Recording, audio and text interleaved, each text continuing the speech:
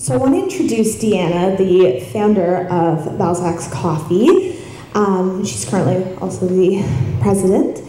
Ms. Olsen graduated from the University of British Columbia in 1988 with a Bachelor of Arts degree majoring in French literature. After a few years of travel and job jumping, she started her company in Toronto in 1993 with a small coffee kiosk. She now has 7 locations in Southern Ontario, the last 2 of which were made possible due to the funding she received from the new partners on Dragon's Den, Arlene Dickinson and Bruce Cruxon. After a successful appearance on The Dragon's Den, besides running her small coffee empire, Ms. Olsen is an avid hockey player, a proud mother to her delightful 6-year-old daughter, Annabelle. So please join me in welcoming Deanna. Hello. Thank you, Heather, and thank you to Arlene, although she's not here anymore, for a fantastic presentation. Talk about a tough act to follow. So I've had much less experience public speaking than her, so it's almost cruel to put me up here after her, but so you'll have to bear with me. I am reading from my notes. And the last time I was asked to speak in front of a group of people was a couple of months ago in Stratford, and it was for the Rotary Club. Now, I failed to take into account that the average age of that group is about 75 years old, and to make matters worse, I was speaking after a lunch of meat and potatoes. So basically, I was speaking during nap time for this group. And so about 10 seconds into my speech, I looked up and more than half of the audience was just... So that's why today I handed out some chocolate-covered espresso beans to avoid that from happening. I do remember in university being very sleep-deprived, so even though you're about 50 years younger as the average age here, I know it can get tiring.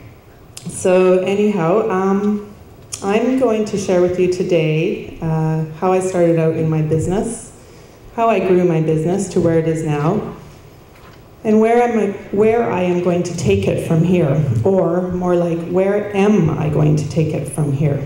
Because this is a huge question for myself and for my partners right now.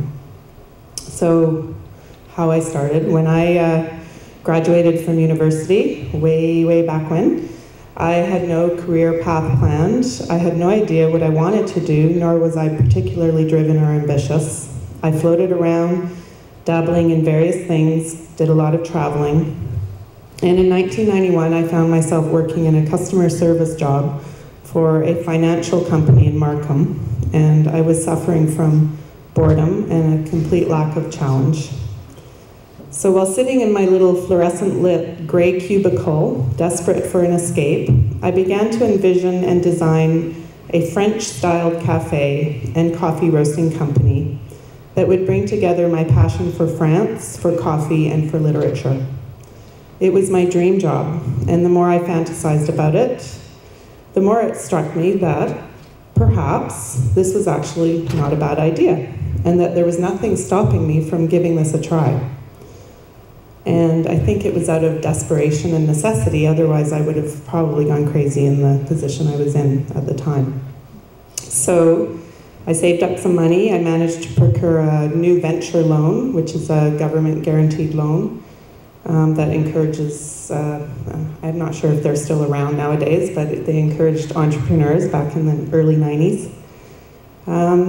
So I got a little bit of money. I learned to roast coffee. I bought a roaster, I bought an espresso machine, and I bought a modular kiosk, and I spent a couple of years selling coffee at Ontario Place and Exhibition Place. And I don't want to give you the impression that this was like easy. It was very difficult. It was, I had to keep calling up my dad and getting him to send me some money so I could pay my rent and pay for food, and he did have faith in me, and I did eventually pay him back. So thanks, Dad. I opened my first cafe in Stratford in 1996. I chose Stratford because of the large demographic of creative and artistic people that were living and working there with the Stratford Festival. I knew that my concept would appeal to this crowd, who at the time had no options for coffee other than Tim Hortons. And luckily my instincts were right, and Balzac's became the town's meeting place for locals, tourists, and actors. It was and still is a hive of creative energy. At the time, okay, this is part 2 of my talk about where the growth came. So at the time I had no specific plans to expand. Although I was open to the possibility, I was not actively seeking new locations. In fact, I never have. I think growth came to me as a result of getting my concept right in the first place. I built a business that resonated with people. That cafe got people talking, creating a buzz about this new and fresh approach to the stale and bland landscape of the coffee industry at the time. That expansion, from there, the expansion of my company came naturally as developers approached me because they were looking for something unique in their developments and they appreciated my concept. To this day, that is my golden rule for expansion. Let them come to me. There is a much more collaborative relationship developed with the landlord when you know you are wanted more than just filling 4 walls and paying rent. They chose Balzac's because they wanted to attract other unique businesses to the development they were working on. So my success was very important to their success. Being approached by the developers of the distillery district was a game-changing moment for Balzac's. I was to be the first business to open there, so it was a risk to sign on to this. But to be part of this incredible, beautiful, and unique development was also an opportunity that comes along only once in a lifetime, and it was impossible to say no. They allowed me to tour the 30-plus buildings and allowed me to choose the location that I have now. Turns out it was a very good choice. And as many of you probably know, the distillery district is hugely successful as a district, and we have a very busy and popular cafe there. So following the success of my second location, I was then approached by the developers for the toy factory lots in Liberty Village. These were very early days for the revitalization of Liberty Village. So again, I was taking a calculated risk by building a cafe based on the potential for population growth in the area. It was very quiet at the time. Again, this turned out to be a good move. As you know, how busy and desirable this neighborhood has become, or as many of you may know. So with each successive location, it was the same story, and this continues now. Daily, I receive requests to consider opening locations, some locally, some as far as China and Mexico. So to summarize the growth of Balzac's, one, growth came as a result of making an indelible first impression, which piqued people's curiosity, got people talking, developed credibility, made people want to become a part of what we are doing. In other words, I built a strong brand right from the get-go. Now, I didn't realize I was doing this at the time. In fact, I didn't even know what branding meant when I started. I'm not schooled in any of this, but I think because I had a concept that was very cohesive and that I did sit there in that cubicle and doodle and fantasize, and I knew that it wasn't just about creating a logo. I knew it was about creating a whole concept of a company that was unique. And my brand has really not changed a lot over the years, so I think that says a lot for just getting it right the first time. So my summary number 2 is the golden rule to let them come to you. Now, this has worked very well for me, especially being a coffee company. When landlords want you to be there, and you're the first person in a developed neighborhood before it's kind of taken off, you're taking a calculated risk, but and by calculated, I mean, you have to do your research, but you also have to go with your intuition, and, you might not get it right. I'm not going to talk about it today, but I did open a location once that didn't succeed. So it happens. 1 out of 7 isn't bad. But if you do get it right, it allows you to ride on the coattails of growth in a community. It allows you to establish deep roots in that community because you were there first. In the case of the cafe, this served us extremely well as we became the go-to meeting place, the heart of each community we were in. So that brings me to the third and final part of my presentation, which is where do we go from here? So when I went on the Dragon's Den, my short-term goal was to raise capital to open at Ryerson and the reference library. And now that that goal has been achieved, what is our next move? For me, having Bruce and Arlene as partners was not just to get those 2 locations off the ground, but to bring in strategic partners that would help me navigate the direction that this company would go in. I want to draw on their experience, their connections, their resources, and their high-profile personalities to bring this company to a level that I could not otherwise do on my own. Currently, we are working on a strategy. In fact, it's happening in the next few days where we do make a decision, but nothing yet is off the table.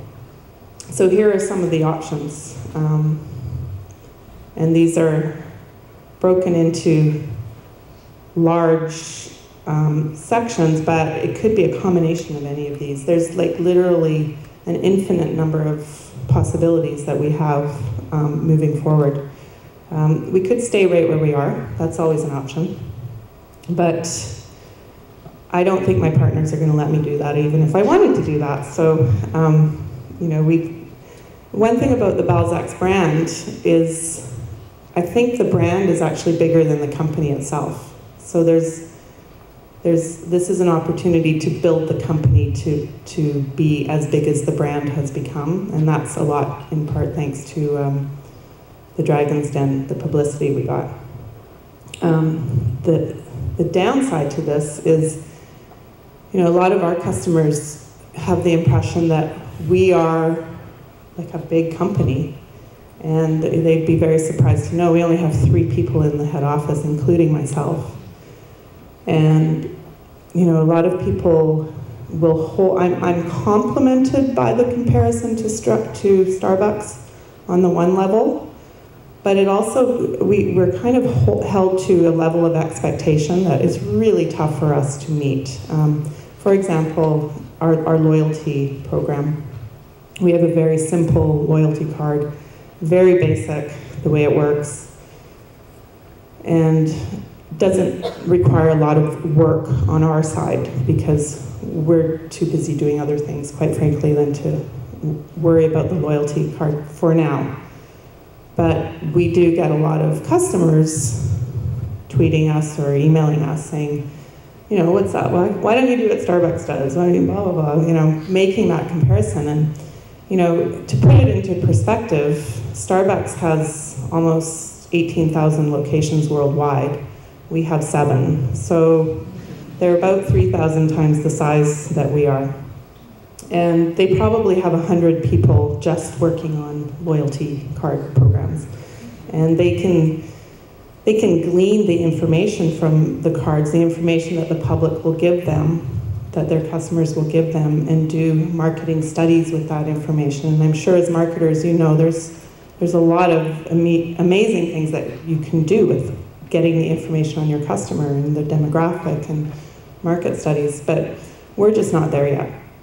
So anyways, I'm just saying with our brand, sometimes it's frustrating when we're held to this level that we're just not there yet. Now, I don't mind it when people make comparisons to Starbucks that we're doing a better job than them. I'm all good with that, so keep those coming. So yeah, staying right where we are is probably not an option. So if we're going to grow, franchising would be an obvious choice. Now, when you think of franchising, you think of cookie cutter, and you think of you know, rapid expansion. The traditional model of a franchise is cookie cutter. It's supposed to be very simple, you know, and very easy to repeat over and over and over again. Now, I think that flies in the face of our brand. I don't think our brand is cut out for that. However, it is not off the table because, I think we could think out of the box and create a model of a franchise that works for our brand. So it is a possibility. We could expand corporately as we have, so just have our own cafes, not franchised. We could expand nationally. We could grow new hubs across Canada. We could expand internationally. We could expand the wholesale roasting side of our business, much like Kicking Horse has done out west, if you're familiar with them. So bottom line is that this company is at a very important and exciting juncture. We have many possible roads to take, so it will be interesting to see where we are in a few years from now. And who knows, maybe by then we will have our own marketing department and some of you will be part of our team. So thank you for allowing me to share my story with you, and I wish you all the very best in your future endeavors. And I'm going to answer some questions now. The first question we had was, in the clip we saw before Arlene spoke, you were complimented on your pitch on Dragon's Den. And how did you come up with the strategy behind it, and how long did you spend sort of creating the pitch for the Dragons? Well, people had suggested I go on the Dragon's Den, and I just thought that was just a crazy suggestion and rolled my eyes at it. But then when I did win the competitive bids for Ryerson and the Reference Library, those are the two locations, by the way, that they helped open. I had to come up with funding. I mean, I actually signed on and had no idea where I was going to get the money from. So I basically did anything and everything to try and do this. Dragon's Den being one of the things I did. So I went and auditioned for it, and didn't really know what my pitch was going to look like at that time, but just I think with the Dragon's Den, they pick companies that are legitimate, and then they pick companies that they know are going to be entertaining, because it is a TV show after all. But I think I fell under the category of being a legitimate company, and I felt pretty confident they weren't going to humiliate me on TV because my company already had proven itself. Mind you, the pitch, they edit it so that it kind of comes out completely different from, I was up there talking for 45 minutes with them. And when they asked me what my profits are, and I said 25%, well, that was actually from a different question. And my profits aren't 25%. It was a similar question, but it was, I had framed that 25%, with, well, before my salary, before blah, blah, blah, blah, blah. Our profits aren't anywhere near 25%. And it's kind of, when I saw that on TV, I was like, oh, no, this is not even close. But we're working towards maybe 15%, but that would be a great thing to get there. So yeah, so and creating the little cafe and all that. One person on our team who takes care of all the cafes, he does all the maintenance. He has a degree in theater set design. So he was like, let me take care of this, and he did an awesome job. So. Great. So we have a question about, while in business school, if you're interested in becoming an entrepreneur, what would you say the most important things to do are during your time at school and afterwards? Sort of, what would your top tips be? I don't know, study hard.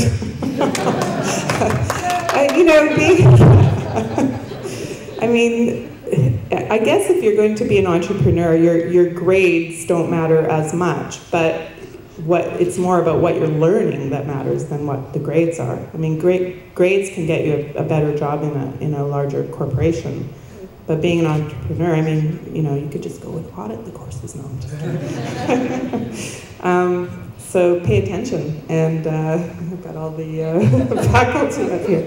Pay attention to your professor, and yeah, like Arlene said, let that entrepreneurial spirit grow within you, because it does, like she said, it does, you know, when the more responsibilities you have, you know, it is a risk. The more responsibilities you have, the scarier it is. But I do have one really good point, and I was talking to, I made a friend the other day who's started her own business, or she's had a business for a long time, and we were comparing our experience. And I actually started Balzac's with a friend, and this was early on, before I'd had a cafe or anything. And she early on went and got a real job. And so I was kind of running the company, and we had a shotgun clause in our partnership agreement, so I ended up exercising that, and the company became mine for $1, plus all the debt and everything. So again, I took the risk. But that was a big lesson for me. I only chose to start my company with a friend because it seemed a lonely thing to do, to work by myself, doing all the research myself, not having someone to bounce everything off of.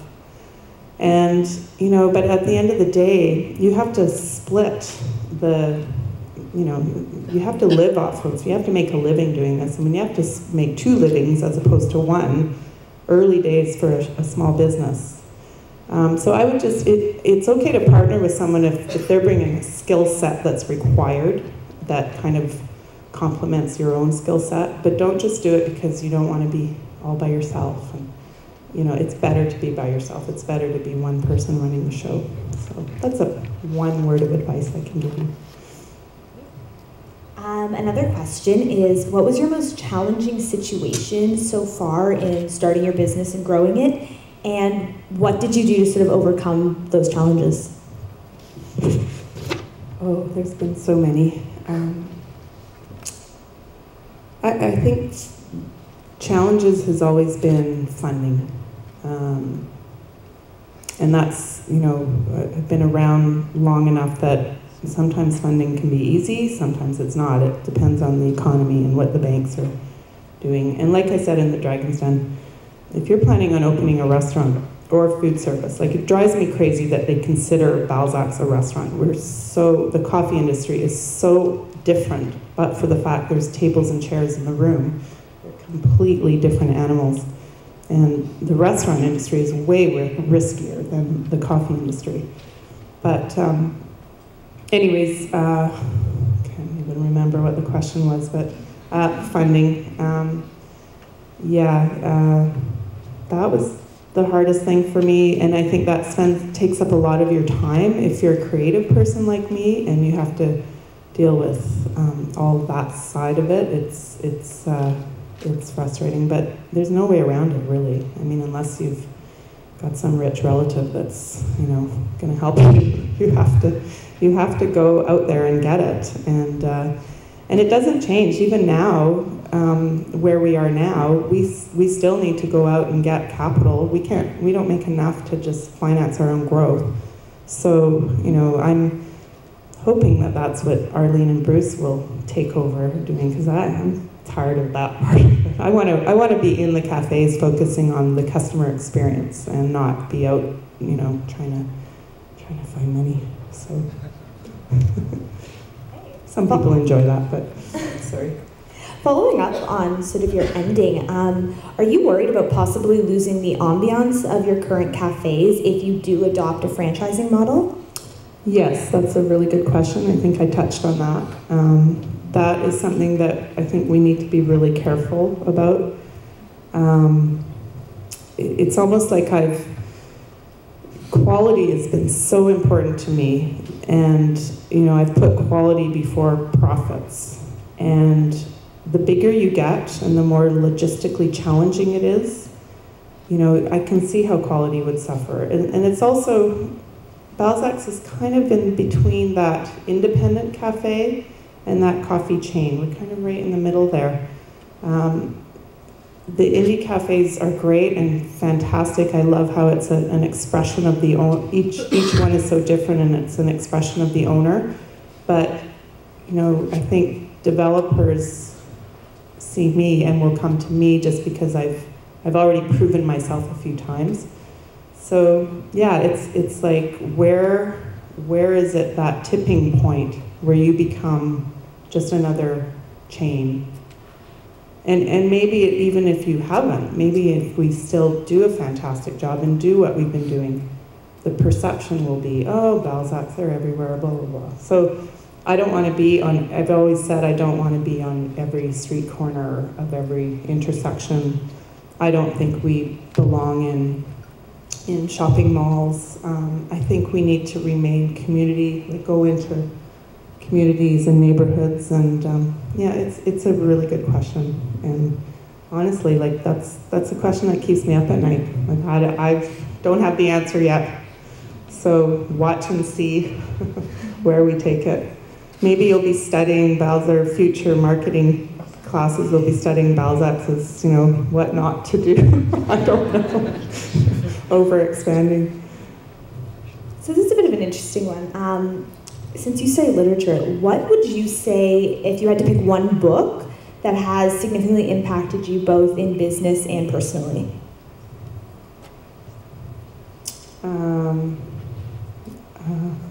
For me, the Bible. I've spent a lot of time like contemplating, praying about, God, show me what the right thing to do is. So whether it's the Bible or whatever spiritual thing, that's actually helped me a lot. I don't read business books. I'm not really. So I would have to say, being inspired by Balzac. I've read many of his works, but he wasn't that great financially at business either. So he struggled his entire life financially. So we're not too different that way. But yeah, it's an interesting question. I'll have to think of something for my next presentation. Is there anything in particular you learned from the one location that did not succeed that you've put in place to sort of prevent in other locations? Yes, I broke my golden rule with that location. So I saw this up-and-coming development in Niagara Falls, and I really liked the looks of it, the potential of it. There was a lot of galleries opening, and it just had a really great feel.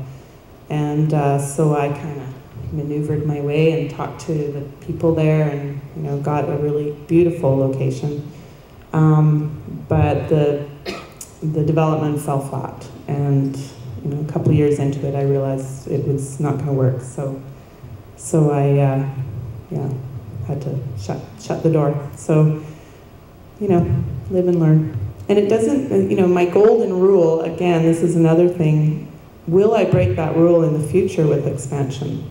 I don't know if I'm going to be the one going out there looking for locations, but if this company grows to that next level, is there going to be a department in the company that is looking for opportunities? Right now we don't need to. They are coming to us like rapid fire. I can't keep up with the emails we get from developers in Ottawa and Quebec and all over Toronto, all over Southern Ontario that would like us to open a Balzac's in their development. So it won't be a while, but yeah. Excellent. A question sort of regarding Arlene, I guess, a little bit. How much time and sort of how much work do your investors, Bruce and Arlene from Dragon's Den, sort of put into the company, and how is it, after you appeared on Dragon's Den, sort of creating that relationship and moving forward with them? They have a guy that I deal with mostly, to be honest, and he's wonderful. And I think, to be honest, on a daily basis, I'd rather be dealing with Ron, who's the guy. Because he's there, he's focused, he really has the time. I mean, let's face it, Arlene, she's busy. She's very busy. So when I do have time with her, I really appreciate it. We mostly talk on the phone. We mostly do conference calls. We're meeting this week. We have a big strategic meeting this week. Bruce and I, we probably meet once a month and just have a coffee and talk about things. But Arlene's kind of taken me under her wing because her experience is more in retail, whereas Bruce has got more tech kind of experience. So yeah, but Bruce is a regular customer because his office is at the distillery, so he can give me that kind of, perspective from the customer as well. And he's gotten us onto social media, which is kind of a new thing for us, so. And we like it. So just kind of, maybe we'll wrap things up soon. With coffee being such a competitive market, how did you sort of find ways to find that niche, or was that just sort of your passion and didn't necessarily think about all the marketing strategy behind it? And just to follow up on that, there's a question about the Ryerson location, and if you've done any different type of marketing considering the high traffic of more students necessarily than in a kind of community with residents and such. Yeah. Well, what was the first part of your question? Kind of, I was just thinking about the Ryerson. The first part was sort of the marketing and whether or not you really thought about the niche of it. I did not really think about it, although I did know that I wasn't going to create something that has already been done before. So I think my skill is that I'm a really good customer. I traveled a lot, I shopped a lot, I loved going to cafes. So I kind of knew what was a really great concept and what wasn't, because I had so many experiences as a customer. So I think it was a combination of my timing, that experience and skill that I brought to it. And I created a concept that is sort of classic. It's based on old style French cafes. So I'm not subject to all the trends in the industry. I don't have to keep up with the latest drinks. I mean, it's such a multi-billion-dollar industry. People are always coming up with new things to be the next new fad. And I can just ignore all that. I don't go to coffee trade shows. I just do my thing. And I think that's what set me apart, is probably just not trying to, too hard to find that niche. And in terms of Ryerson, it is a little bit more challenging for us. I mean, the cafe is doing great. What we do, we are doing well, but we also were introducing more food, and that was part of what Ryerson had wanted us to do. So it's kind of a new side of the business. We don't have a kitchen, so we have to bring, and we couldn't have a kitchen, the space wouldn't allow it, so we have to bring food in from off-site, and that's kind of this is a whole kind of food industry that I purposely did not want to get into. So to be honest, I could be more focused and working harder on that, but for me, as long as the coffee's good, we are coffee roasters, that's what our company is, and that's something about branding, right? Do one thing and do it well. The food, we want to have good, high quality food, and that is what the challenge is, by the way. It's trying to get that supplier that will, bring in consistent, good, healthy food that is very challenging, and that is at a price point that the students will be able to handle. So it's basically impossible.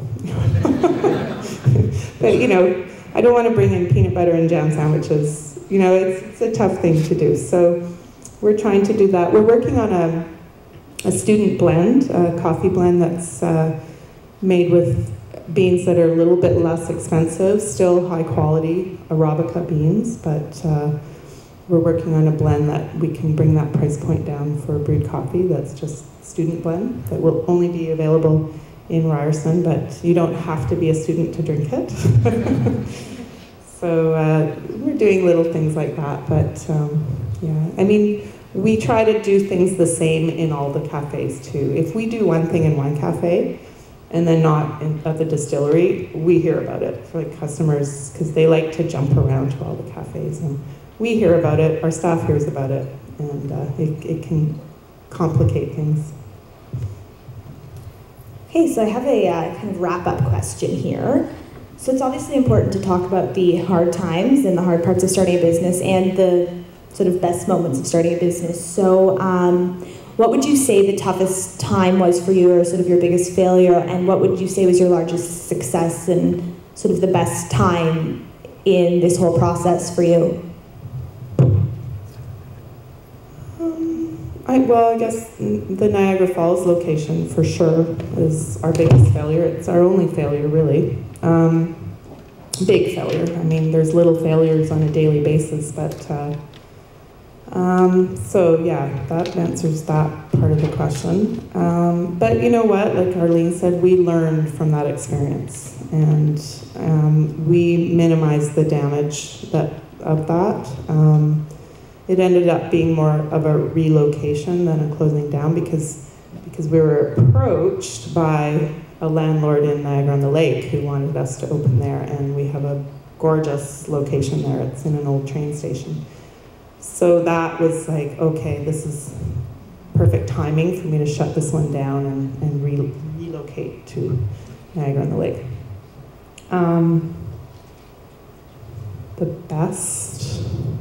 The best thing that's happened, what was the other second part of the question? Sort of your biggest success, or what would you say was your sort of happiest moment in this whole process? I mean, there's been many. I think the most exciting was with the distillery district. It was just amazing being able to see those buildings vacant and to go through them all.